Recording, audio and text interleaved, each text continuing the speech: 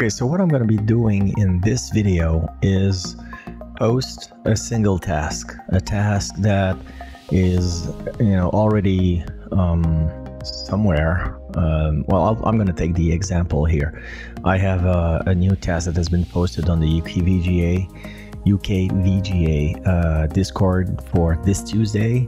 So I've already entered all of the information. Okay, I'm not going to go over all of the details how to create the file. I'm going to assume that you have you know how, and here are all the details that I've created for this task. But the fact is the task exists and they have a groove flight planned on this Tuesday, April 28th. So I'm going to refer to that task, the group flight posting here too. All right, so I'm only going to post the task in the library with a reference to this event. So I've created the event. I've set the event in the tool too, so that it's available in the file. But I'm just going to post the task itself in the library. All right.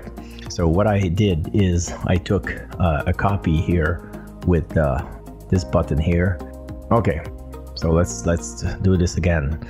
So I have this task and I've copied in the thread that they've created for this event. I just take the first message and I copy the message link here. All right, and I pasted it here.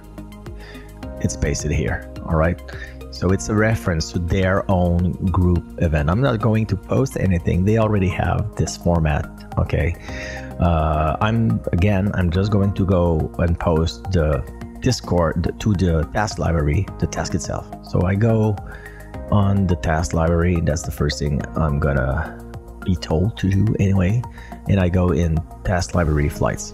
Well, let's go and start the task post workflow. All right, what I want to do here when I want to post only the task is do this, start task post workflow. And you'll notice right now there's a bunch of things that are orange colored with a warning saying that the task library does not exist. The task library ID is not acquired. It doesn't exist in the task library yet. I'm going to create it. So it's normal that you have all of these orange stuff that are there. You'll see how it progresses. But even when it's this color is orange, you can already choose what you want to include with the task. Okay, if you don't want to include the weather chart, you uncheck it. If you don't want to include the altitude restrictions, you uncheck it. But usually you just you just set to the default, and this is how it's going to be created. If you really have some settings that you want to keep, then you can use the remember button and the recall to recall your settings, your own settings. And if you ever want to reset everything to default, then just reset all. Okay, I didn't really want to go over all of that, but let's post the task. All right, I'm clicking start task post workflow. Of course, there's going to be some field validation prior to posting. This is only there to remind you that you may have missed a few information to provide. Some of them may be required, and it will tell you that you need to fill up these fields. But some are optionals, and it's only there to, hey, did you possibly miss the weather summary? In my case, I'm just copying what they have on the UK on this task, and there's no like weather summary in itself. Well, is there? Could go see. Yeah, they have some, but this kind of information, it will already be in the full weather details. So I'm not going to include that. I'm just going to go ahead and post the task as it is. So I will dismiss this. Okay, I want to continue. Yes, and then it's telling me what to do. Please open the Discord app, position your cursor as shown below. Of course, yeah, it says to go and in the task and in the task library and position my cursor in the message, in the next message field. Once it is there, you can start. Okay, click OK. Now all you have to do is kind of follow what it's saying here. So that's the content that has been copied to the clipboard. You can now post them in flight plan directly in the flight channel under task library. So okay, I'm going to do auto paste. What the auto paste will do, it will paste the content in the Discord field and resume. So let's click auto paste.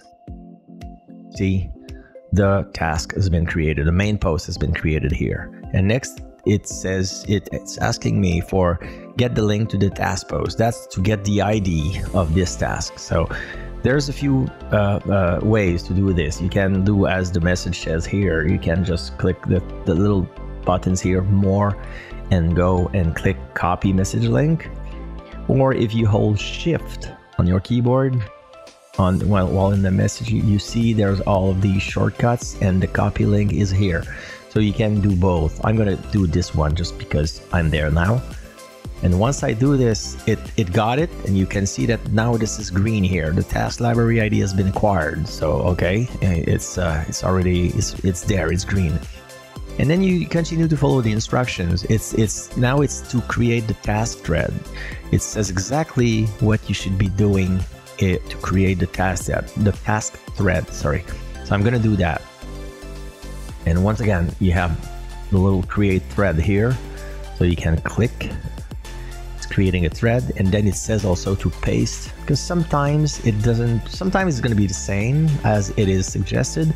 Sometimes Discord cuts or removes part of the message, so it's better to actually do either right click and paste, or you can Control V on the keyboard is doing the same thing. You paste the content, and the last thing it says is to position yourself in the next message in the thread, on the message field so you can continue. So I've all done that, so I can click OK, and then I continue auto paste. That's the anchor of the thread. The first message in the thread becomes the anchor to that thread. So it's why it's going to ask you also to copy the message link from this message. Okay, it's the same thing. You can click here and copy message link, or hold shift and copy the link. I'm going to use the first one this time. So copy message link. It's getting it, and now you see the thread first message ID is acquired. So everything is green, so everything can be posted. At that point, you have everything to continue posting. So what you still position yourself in the message field, and you auto paste. Next time that's the full description. Auto paste, that's for the files, and that's for the file legend. So I'm going to go auto paste again. When it's posting files, it's going to wait for a certain amount of seconds, which are specified here, seconds to wait for files. The reason for that is that depending on, I put this on 6 seconds on my end, but depending on the internet, your speed of internet, the speed of the Discord app, you have to wait to make sure that the files are posted in the right message. If you don't wait and you continue to click auto paste, then files can be mixed up with other messages. Other message can come first, so it's better to wait until you have the files. That's why there is a wait for seconds here, 6 seconds. You can set it to whatever you want. 6 seconds work good, I think. Works best. But if your internet is slower, maybe you need more. Once it's done, you continue to click auto paste. So that's all of the altitude restriction and the weather information. Then that's the weather chart. Again, it's gonna wait for a bit. I think it's waiting for half the number of seconds here because it's only a graphic, but it's still an image that takes some time to upload. And then you continue auto paste, and it's done because everything has been posted. So you've seen that because I had an URL to a group event that I included, it added this message here that says the group flight. This flight will be featured on blah, blah, blah, with a link to the actual group event. And that's because this is a checked task featured on group flight event. So whenever there's something here, a URL here, this will become available and it will be able to post the information. So if I click here, guess where I'm going? I'm going to the actual group event flight from the UK VGA. So what I usually do next is I also include the DPHX file because there's no DPHX file here. So what I do here, I just use this button here, DPHX and link only. So what does it do? I click, there's a file, and then auto paste, and that's it. It creates this message where you see the DPHX file for people using it. There's a link to the task in the library, and you have the DPHX file. So if I click here, of course, I'm going to be back to the task. So it creates, you have links in both directions, to the group flight and in the group flight to the task, and with the DPHX file.